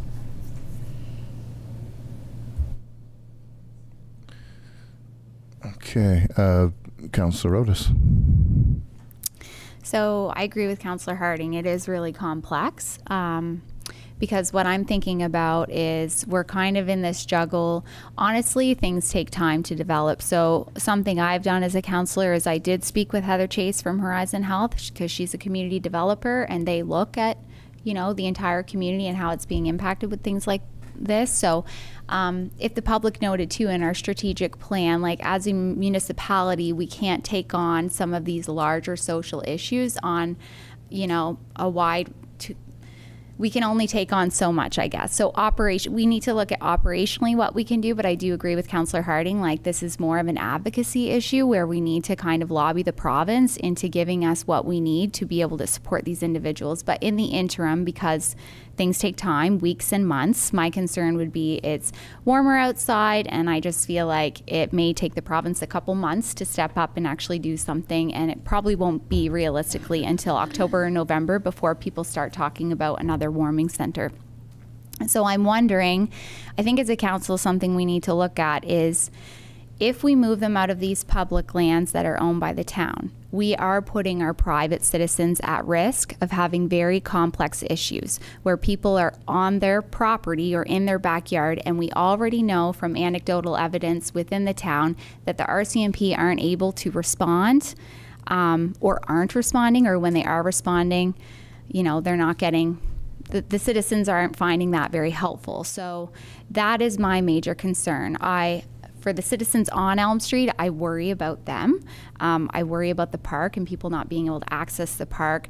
But my only fear would be if we go in and we remove a large group, we are also putting, you know, many backyards at risk of a more complex situation. Whereas at least Sean can go in and deal with this, whereas the RCMP are kind of going to be all over the map, and I don't know. So maybe we want to talk about other municipal land that may be more feasible to offer up. I don't know what other councillors think about that, but I mean, our citizens also need to be able to use the park. So maybe I'll give that to Sean. Go ahead, Sean. Well, some of the concerns, I mean, we hear it all the time. They're leaving garbage behind. We're worried about fires. Where is their sewage going? That's impossible. I can go and pick up their garbage. You know, if they move from one spot, they leave their belongings behind. We go pick it up. It's a shame. You know, I'm throwing $500 worth of clothes into a dumpster 10 times a week. But if we had them in one location that we controlled, we can manage the garbage. We can put out garbage cans. We can collect the garbage on a daily basis or every couple days. We could put in porta potties, so we're controlling the sewage. We can put in safe fire pits that we can approve, that we know have a safe perimeter around, so that, you know, if they light a fire on a night they shouldn't be lighting a fire, the risk is lower than if they're hiding in the woods, you know, behind somebody's house. I'd be more concerned about that than someplace that we can control and create a perimeter that makes it safe. I know it's not desirable. I don't know where that place is. We've racked our brains for 3 years. Where on town-owned property in the municipal district, close to the things that these people need and want, where would that be? Still don't have a good answer for that, but if we can find that place, people liking it or not, we do have some control over trying to mitigate a lot of the concerns that people have. We can, you know, there was a big talk about needles. Well, we can put needle boxes, and if there are needles there, we can control that. We can't control it right now. It's everywhere. And I'm just running from ditch to ditch, gathering stuff up, and as I see it, or as somebody calls me and tells me it's there. Not good. Either situation's not good, but at least we would have some control if we say, this is where it is, we're going to control it, we're going to make it as safe as it is. It's not pretty, but at least somewhat controlled. That's what I've been looking for quite some time. Yeah, I mean, the things that you're speaking of is, you know, things that they've been doing in the cities, you know, and it's in our backyard now, so here we are dealing with it. You have the porta potties, the hand sanitizing stations, the garbage, and they're that's what they're doing. But it's a tough spot we're in here because, like I said, I'm looking at a crowd right now that don't want it in their backyard right now. But I'm also, if we move them, there's going to be another crowd looking at us right there too. So I want to you know, ask council to you know, give you guys guidance on what we want to do as council, but I just don't know what that answer is, but maybe we might get something here. Councilor Eastman. Thank you, Your Worship. Along with Sean, agreement on that as well, because when we went down, Councilor Greenlaw and I had a meeting with Scott McKenzie, and they are talking the same talk as you're talking. One location, easy to monitor things, easy to keep things in control. And, you know, out of all the people that we see moving around here, there's only about 4 or 5 disturbers. And once they get those guys under control, the rest of them are just docile. They just want a place to flop. That was it. Yeah, go ahead, Sean. The other point of this is, and you hit it, they're really, I mean, we've got the statistics say, what, 63 or whatever, but there's 4 or 5 that give them all a bad name, okay? If we had that place, what I understand from watching what's going on around the world, if they have a place they know that they're safe and is their own, they will police that. They'll have their own mayor, they'll have their own fire chief, their own police chief, right? Because they don't want to get kicked out of there. If we give them something, you know, a place where they can keep their possessions so that if they walk away, I'm not coming in and going like this and throwing it in a dumpster. They will kind of police their own, and if you're getting out of line and you're going to bring, you know, by law enforcement, the fire department, the RCMP, they'll deal with that internally as best they can. They will help us. I know that sounds crazy, but it's real. It's real. So another benefit to bringing them together. Okay, go ahead, Councilor Harding. Well, we have people here from the area, so maybe they could speak up on a few issues. Sure, if you're comfortable getting up, there is a camera here. Just, yeah. If you feel comfortable. I mean, we've all heard your concerns and understand them completely, so, but. Well, I think you know that I looked at. You got to go out to the podium. I think you know that I've probably looked after the trail in conjunction with some other people for the last 7 years. It's in good shape. The bridges are all rebuilt. Everything's set. I feel it's pretty good for a decade now with just going and cutting the odd leaner. So I think when we probably first started working on it, there was 5 or 6 people a day, way less than the winter. I think we're at 40-ish now that use the park trail. So I just want clarification, sorry. When you say use the park, as citizens walking the park or staying overnight? Oh, walking. Okay, sorry. I just want to make sure they weren't tenting. Okay. No. So, okay. Sorry. They're not tenting. And the tenting part, so I'm there a lot working, and I pick up garbage when I see it. So there's more now than I've picked up in the last 7 years. And that's happened in the last week.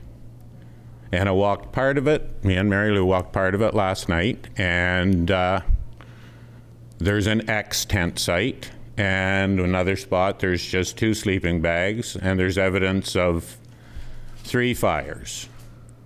And then there's a tent behind our house, which I'm very confused on whose land it is, but there is some evidence that that's town land. And it's from here to so that tent is from here to the front door of GCC. And I can't see it from the back deck, but if I take a few steps to the left, I can see that tent. So that's where they're hanging out. And they had a fire in a good spot, in a spot that was cleared last year where the woods crew went in. But they've left. So they've heard, and as an admin on the Elm Street Nature Park Facebook page, I got a flurry of people joining, and I'm wondering if some of them are homeless lately. So I've let them all in, and maybe they just heard a few things.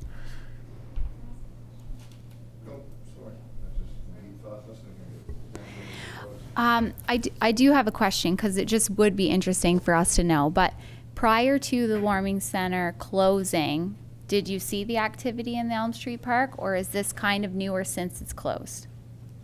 What is it, 2 weeks? Last 2 weeks, roughly? Yeah. So that's just good for us to know, because obviously, like I would say, in hindsight, the warming center location, not ideal, right? Downtown, around our businesses, there were a lot of challenges. I don't think long-term the unsheltered working group is, I think we all looked back on that and said, okay, we learned a lesson from that, and that might not be the most ideal spot. But it is good for us to know that since that closure, it has created some more tenting. And so, I mean, all those with the weather, this has happened every year. It seemed busier and fuller this year. We've had it every year that I can remember, right, Candace? There's been at least one tent. And yeah, so this year it was busier, it was fuller. The truck that I saw pull out the other day, he was loaded with tents, sleeping bags. I can't tell as it's driving by, but that's what he's got, ground sheets. So they left. They left a fair, not a great deal behind, but it took me a while to pick it up. But anyway, maybe it just being out in the public is one thing, but there is a tent 60 meters from my back door. And they're not causing me any grief either, right at the moment, but the fire issue might. Okay, go ahead. yard, and there are people still living in the nature park, but it's not, a lot of them have moved out. And so I guess what we're looking for is, you know, how do we go forward? Do we want to, you know, sacrifice the Elm Park for the homeless people? Is that what we want to do? Or is there some other alternative that we have that could put them up? I like the idea that Councillor Rodas puts forward about trying to help them, and the fire chief, you know, try to help them find a place that they can go. I'm hoping that the town council can put forward some kind of plea to the government to help these people, because in our world today, should there be 70 individuals that don't have any place to lay their head or to put their possessions so that hopefully maybe they can get work, employment, you know, like that's a very sad state of affairs, I think. So I'm all for helping them, but I don't really want to sacrifice the Elm Street Nature Park for that endeavor, and I hope the rest of the people here don't want to do that either.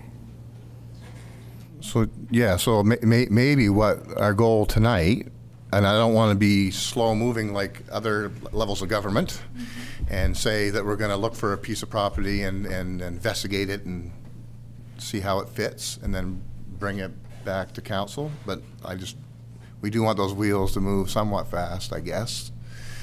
If that makes sense. I don't know what council thinks of that. Yeah. Yes, council. Oh, jeez. I guess my light is on. Also, I'm really worried as well with the people that are here, because from what you're saying, it's increased, right, from last year. So if we don't do anything, I can see in the future where it's going to increase further. And even if we move them somewhere else, it will continue to increase. But I see our position is that we have to do something, like Councillor Harding mentioned, maybe go to the government. Like, what can we have that's going to decrease the number as we go along? I don't know what it is, but I really think that we need to be proactive, that we need to do so that they can decrease, or, you know, we can offer different situation for them, offer them help. Okay, thank you. Thank you, Councillor Wheaton. Sorry. It's a hard show to get in on here.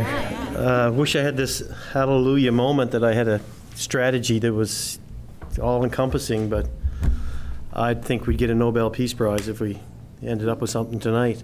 But I do not, and I agree that we can't have them in the Elm Street Park. I mean, and we're just getting new infrastructure in there as a dog park that's going to be set up soon, and I just don't think that's an appropriate spot. I mean, I haven't taken my dogs there for about a month or so now, and then I don't really feel like going up there right now, so it kind of deters me from there, and I know other people are being deterred as well, and that's a spot that was set up for people to walk in a park that'd be safe. So, you know, like, so I don't agree with that, but I do agree with the strategy that we have to have them. Yeah, I don't like to use the word them either. Those individuals in a certain spot and get help, that's a great idea, but I think that, you know, it's voluntary. They have to go and agree to go to those beds, right? So that's another wrench in the whole thing. I mean, I think it's a great idea. I think they need help. I think the beds are open. They should go there, but you can't. You have to talk to that individual, and if they don't want to go, they don't want to go. They'd rather go camping somewhere else. And it's a really hard situation that we're in, and I just don't know the solution. And everything like I said, I've talked to people all around the world, and they're in the same boat, and they can't come up with anything. But I think we have to come up with something at least to try, right? We have to try. And that's what we did with the warming center. And it doesn't matter. It just seems to come back on council, though, if we don't get to there. But, you know, we have to canvass the provincial government. I hate to say that. I'm torn on Elm Street Nature Park. In some respects, I think that's the perfect place because one of the big concerns that you hear is we don't want to see that. We don't want tourists coming in from Maine to see that or coming from into town. So that would take care of that. They're kind of out of sight. But logistically, to put in porta potties and go in and collect garbage, almost impossible. So from that standpoint, that's not the place. Logistically, you know, I hate to say it, but the Border Arena parking lot, we can, you know, I'm not, but I want to use as an example that it needs to be accessible so that you can do these things, but how do you get accessible and out of sight? That's, we've got to be able to get in. Like we can't be walking into the back of Elm Street Nature Park to lug out 6 bags of garbage. That's not going to work. So it's got to be, it's tough. I'm not suggesting Border Arena parking lot, but logistically that would be easy.